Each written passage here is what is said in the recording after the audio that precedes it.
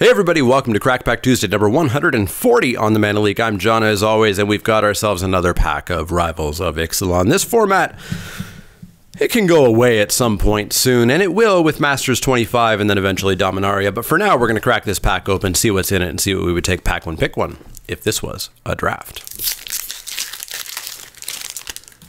Up first, we have Sailor of Means. Sailor of Means is 2 and a blue for a creature, human pirate. It's a 1/4, and when it enters the battlefield, you make yourself a treasure. I really like Sailor of Means. I think it's a very good card. Would I ever first pick it? I don't think so. I don't believe in that 4-color, 5-color treasure deck that people talk about.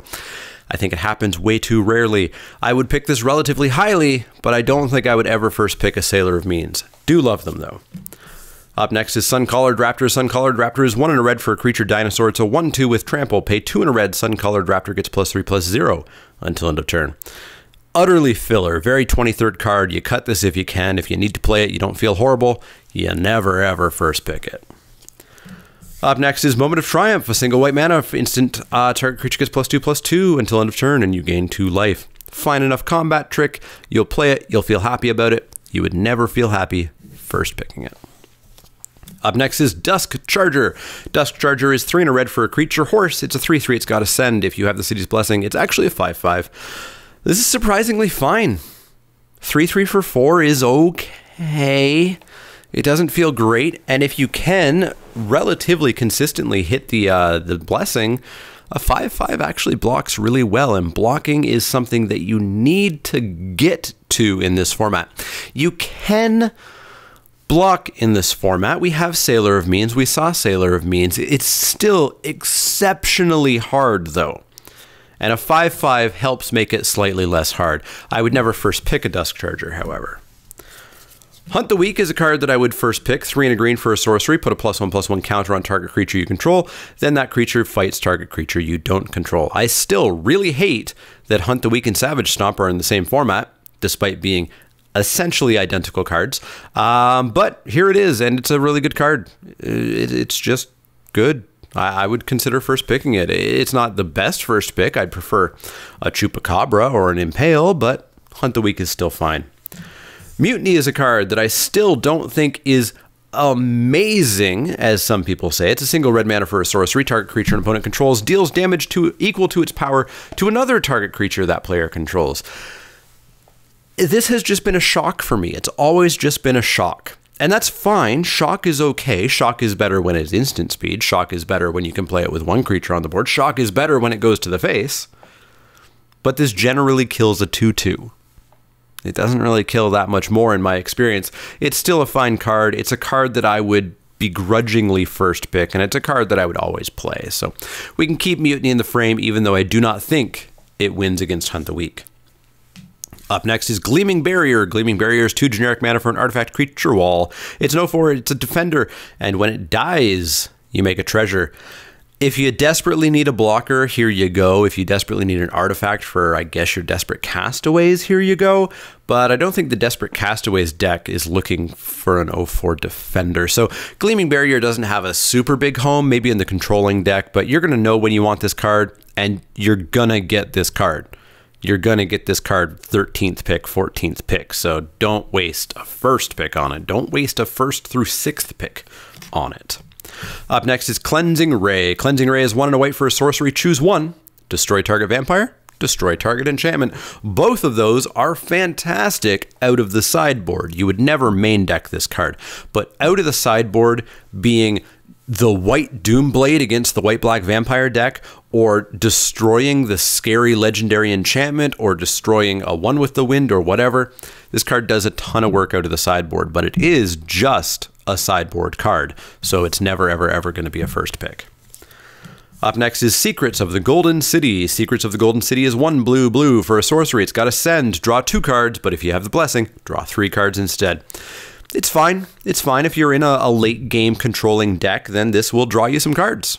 Might even draw you an extra card, and that's cool. That's fine. It's not exciting. You don't go out of your way to play it. If you've got a spot and you have it, cool, but you don't pick it highly. Our final common is a Rosca Relic. A Rosca Relic's 3 generic mana for an artifact. It's got Ascend. Tap to add a colorless to your mana pool. Tap, sack it. You gain 3 life and you draw a card only if you are hashtag blessed. A Rosca Relic just doesn't get there. 3 mana for a rock is not super exciting, not in the aggressive formats that we've had over the past 1.5 to 2 years. Sacking it and gaining 3 life and drawing a card if you have the blessing is not that great either. So a Rosca Relic just doesn't really have a home. I generally never play this. Certainly don't pick it highly. Our first uncommon is Stone Quarry, the red-white tap land. Never, ever, ever first pick if you are red-white. If you are splashing red or splashing white, here you go. You want this. You want this relatively highly pack 2, relatively late pack 1, but never a first pick. Pride of the Conquerors is up next. 1 and a white for an instant. It's got Ascend. Creatures you control get +1/+1 until end of turn, but if you're blessed, then they get +2/+2 until end of turn. Very good in the go wide deck, be it black-white, be it red-white, be it whatever white. It does some serious work. It's never a first pick, but once you're going down that route, you're pretty happy to have it. Our last uncommon is Oathsworn Vampire. It's a bear that enters tapped. It's a 2/2 for 2. Vampire Knight.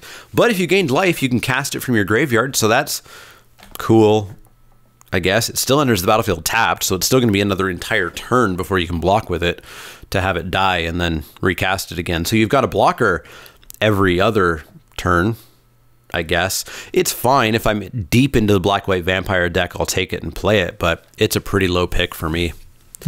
Our rare is not going to make this pack any better. Storm the Vault. 2 blue-red for legendary enchantment. Whenever 1 or more creatures you control deal combat damage to a player, create a treasure token. That's it.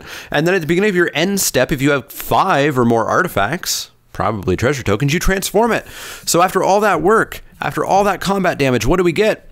We get a land that taps for mana, or it taps for blue for each artifact you control. We don't have a blue fireball or anything in this format, so that's not really that exciting, and we're not really flooding the board with artifacts generally. So this card just does nothing on either side of it. I don't want either side of this card. Certainly not for the cost of 4 mana, certainly not for the cost of a card. Storm the Vault's bad. It should be a last pick, and should just never play it. So Storm the Vault is out. And we have ourselves a bad pack. We are looking at Hunt the Week or Mutiny, and we already talked about this. I am on Hunt the Week. Let me know what you were on. Were you on Hunt the Week? Were you on Mutiny? Is there another card in there that you think was better than that? Let me know, because I don't know what it would have been. Tell me in the comments below. As always, if you have any questions, comments, or suggestions, you can find me on Twitter at @TheManaLeak. That's L-E-E-K, like the vegetable, not the card. You can also find me at Facebook.com/TheManaLeak, Twitch.tv/TheManaLeak, and Patreon.com/TheManaLeak. If you like the content, click that thumbs up button. Click subscribe if you want to see more. And if you do have questions, comments, or suggestions, let me know. Otherwise, I'll see you all next time. And Masters 25 is coming soon.